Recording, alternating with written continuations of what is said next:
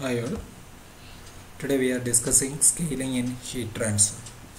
So heat transmission in microsystem is in the modes of conduction and convention. So what do you mean by conduction? Conduction is heat conduction is also called heat diffusion. Is the direct microscopic exchange of kinetic energy of particles through the boundary between two systems. That is called heat conduction. And heat convention occurs when bulk flow of a fluid or gas or liquid carries heat along with the flow of matter in the fluid. But in some special cases, heat is also transferred by radiation, such as laser treatments involved in some manufacturing techniques for microsystems. There is heat transfer occur in the form of radiation. So we can discuss scaling in heat transfer in detail. So first, scaling of heat flux.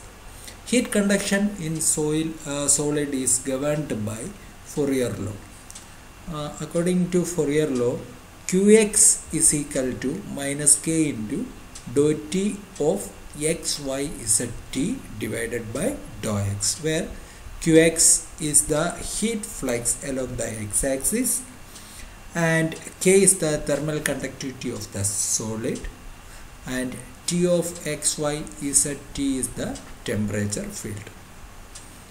So rate of heat conduction can be calculated by the equation rate of heat conduction Q is equal to small q into A, where A is the area.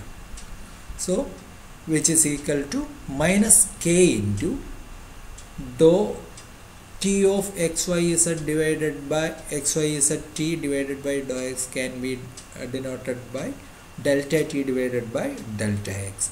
So we can write q as minus k into delta t divided by delta x into A.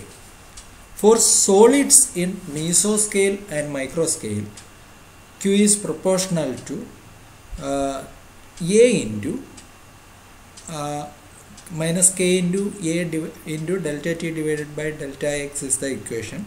So converting into our scale linear form, so we can write it as Q is proportional to L square.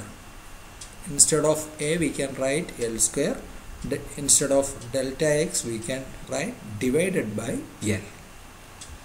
Other terms are not significant in the case of scaling. So Q is proportional to L square into L raised to minus 1, which is equal to L raised to 1. This means reduction in size leads to decrease of total heat flow. Okay. Next is scaling in submicrometer regime.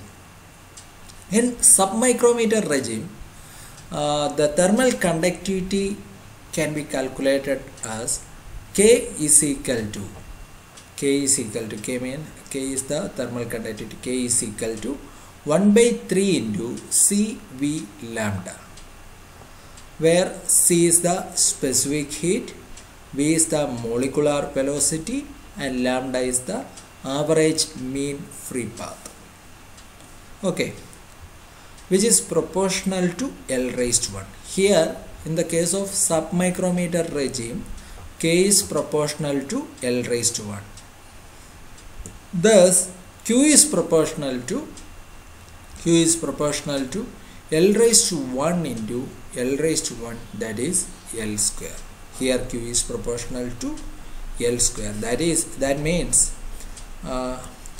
from this equation we know that Q is proportional to L raised to 1. We get Q is proportional to L raised to 1. Here we are neglecting K and delta T divided by delta X, only considering K and delta T. Here we are only considering A and delta X in the case of meso and micro scales. But when we are considering submicrometer regime, here K is proportional to L raised to 1. So we have to write here L raised to 1. For K we have to write L raised to 1, and rest of the term we will get L raised to 1. Q is in the previous discussion we get L raised to 1 as the scaling value. So here in the case of submicrometer regime, Q is proportional to, instead of K, L raised to 1, and rest A into delta T divided by delta X, we write L raised to 1.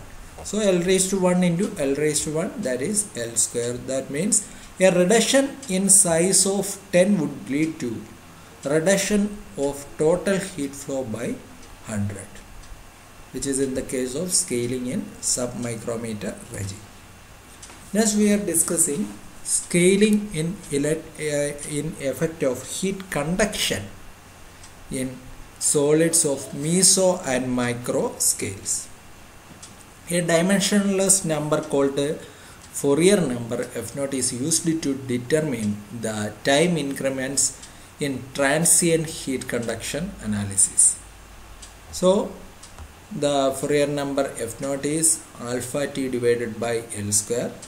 Here alpha is the thermal diffusivity of the material, and T is the time for heat to flow across the characteristic length L. So here from this equation we can write T is equal to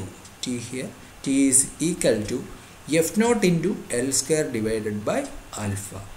Here F0 and alpha are constants, so we we have to here scaling will affect only the characteristic length L. So replacing with our linear value, so T is proportional to L square. Okay. Next is scaling in heat convention. In previous we are discussed about scaling methods in the case of heat conduction. Next we are going to discuss scaling in heat convention. Heat transfer in fluid is in the mode of convention according to a law based on Newton's cooling law. From this law we can write Q means the total heat flow between two plates, that is Q is equal to Q into A.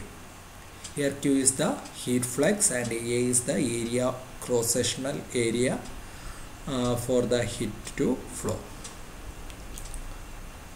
From this we can write QA is equal to Q is equal to H into delta T. So we can write HA delta T. Q is equal to HA delta T. Here H depends on primarily on the fluid velocity, which does not play any significant role in scaling of the heat flow. So in this case the heat transfer is entirely depend on the area. Okay, so we can write in meso and micro regimes Q is proportional to A, that is Q is proportional to A. So area in our scaling, area is corresponds to L square. Okay, so here Q is proportional to L square. For the cases in which gases pass in narrow channels at submicrometer scale, the classical heat transfer theory is based on the continuum fluid breakdown. The seemingly convective heat transfer has in fact become conduction of heat among the gas molecules as the effect of boundary layer becomes a dominant factor. Here in this figure, H is here the height, the gap between the two plates.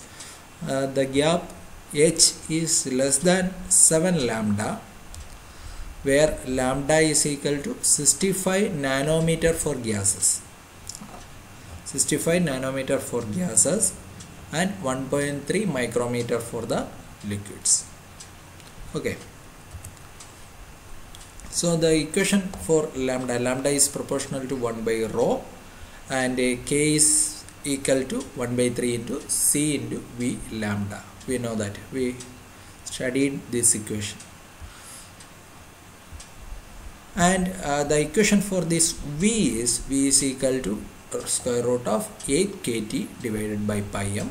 Here T is the mean temperature of the gas and M is the molecular weight.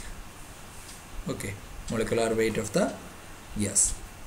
So effective heat flux, in the case here the effective heat flux Q effective is equal to K into delta T divided by H plus 2 epsilon, where delta T is the temperature difference between the two plates and epsilon depends on the gas entrapped between two plates. For two plates, 2.4 lambda less than epsilon less than 2.9 lambda, but that means the value of lambda is in between, value of epsilon in between 2.4 lambda and 2.9 lambda for air. In the case of oxygen, nitrogen and carbon dioxide, methane and helium, the value is in between, the value of epsilon in between 2.4 lambda and 2.9 lambda. Okay.